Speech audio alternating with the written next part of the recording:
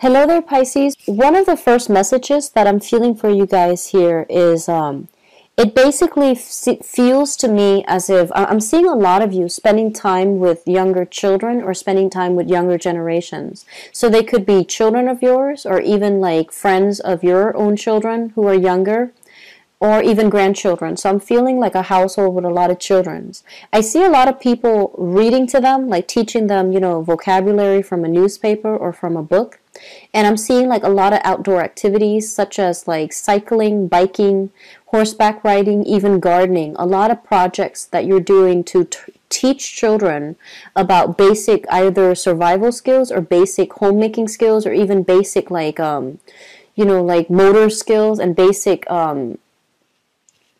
I feel like academic, functions. So I'm seeing a lot of time with children, and some of you might even be educators, but I'm seeing a lot more parents, grandparents, etc. I feel that, the energy about spending time with children is going to be actually very good for you to get in touch more with the creative side, to get in touch more with, and I mentioned this for the Virgo reading too. So if you happen to have Virgo rising, moon, or sun sign, you might also want to supplement this reading with that Virgo reading as well.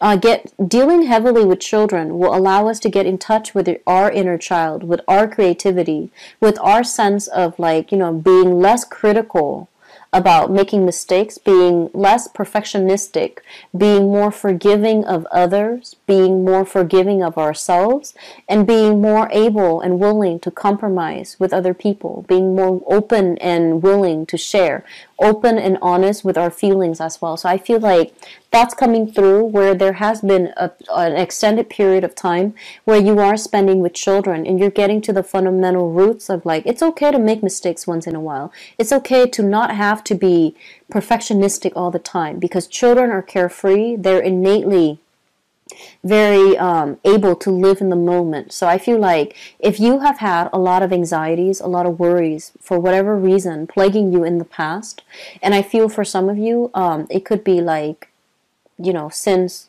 December last year, for example, others since August of last year. I feel that you're trying to overcome it and you're trying to immerse yourself doing other activities, taking care of practical responsibilities as well. And then I feel others of you, there is an element here of concealing something as it relates to children.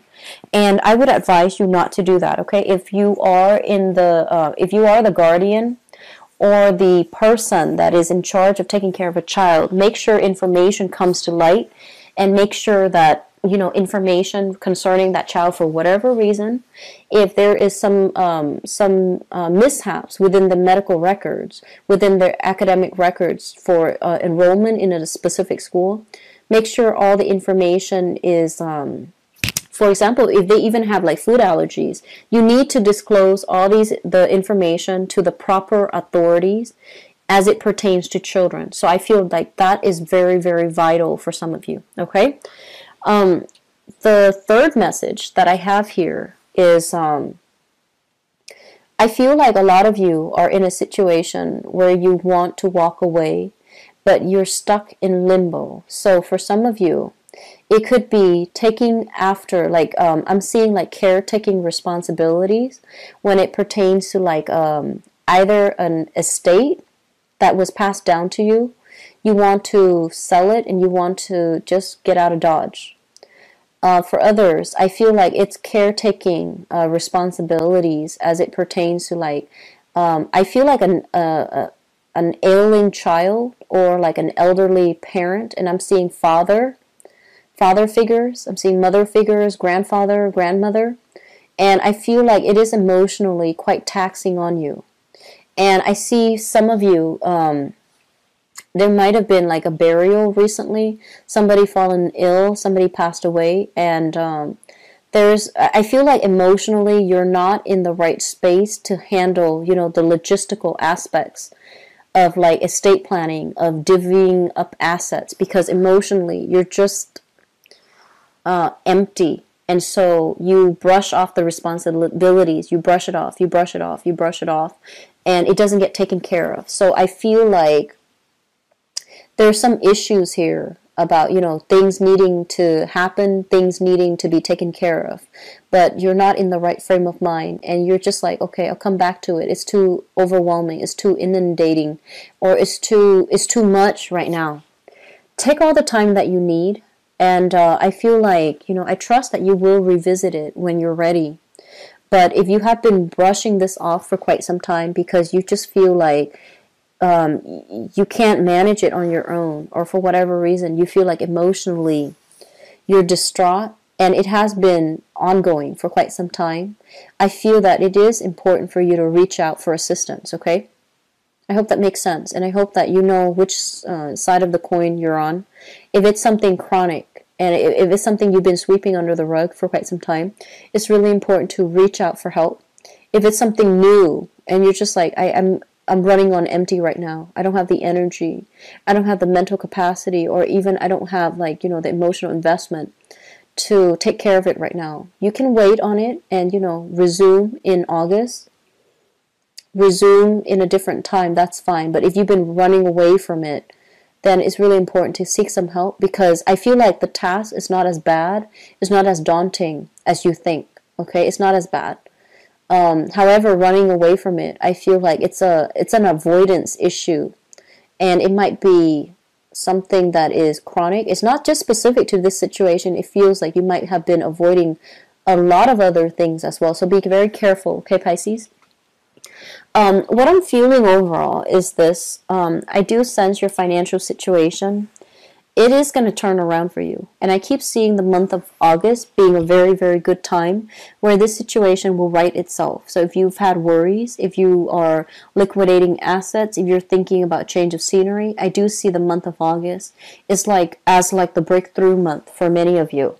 And I feel like that's when things are going to start going your way. That's when you're going to be able to take care of all the logistical stuff to allow you to move, to allow you to relocate, to put yourself in a new home, to like be freed from whatever holdups, whatever hangups, whatever decisions where your life was put on hold because it depended on another person. I feel like you're going to be literally just free from it by the August time frame, okay?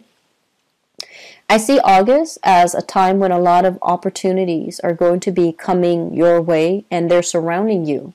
And I feel like by that time you might actually be inundated by a lot of decisions, choices, choosing the best from all the options. So I feel like you might be a little bit tongue-tied as to what to do, where to go, what to pick, what to leave behind, what to choose, and which direction to, you know, fly towards. So right now you might just be going through this calm period, and that's when, you know, by August things will start happening at the speed of light. I feel like things are happening very, very quickly after this month. It's kind of like, you know, the calm, okay?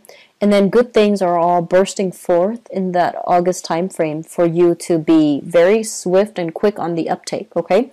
So you have some really good things coming through, and I feel like it's a little bit frustrating this month because it seems like it feels to me like you can't make a decision. You can't really physically remove yourself or do anything because you're waiting on the decision of another person.